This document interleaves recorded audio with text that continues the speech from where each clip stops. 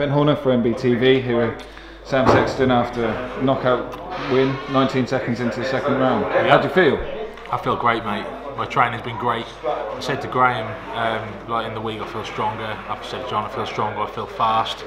Like I said as well, I knew I felt good because I didn't feel anything when I was in the change rooms. Usually you get the nerves, you get like, you've got to do this, you talk to yourself like devil angel on the shoulder type of thing, which is pure focus, you know. I felt good.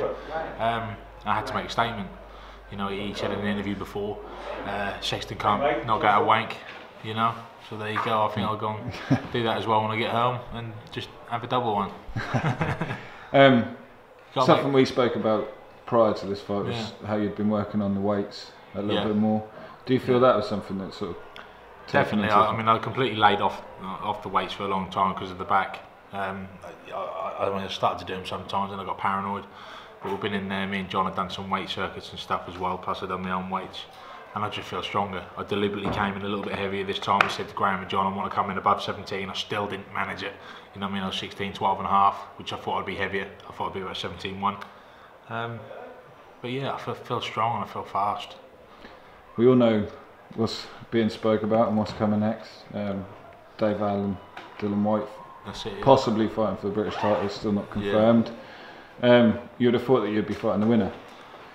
Well, it's looking that way, yeah. I mean, touch wood, we can do that. I can't see Alan beating Dillion Whyte, if I'm honest, but you never know because boxing's boxing.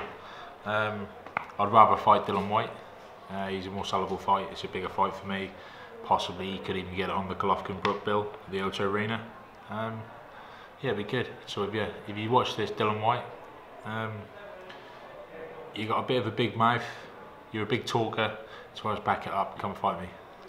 Obviously, it's a dream of yours to fight for that British title, and if the opportunity was to arise on such a big bill of Golovkin-Brook, what would that mean to you? You know, not only to be achieving your dream, but what a fantastic bill to be a part of. Do you know what I mean? It's like no matter what happens, you're involved in history.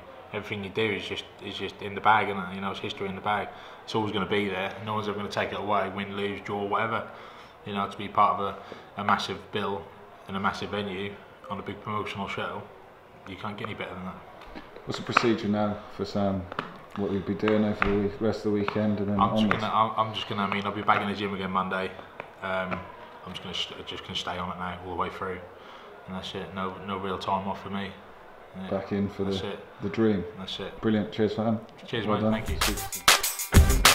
you.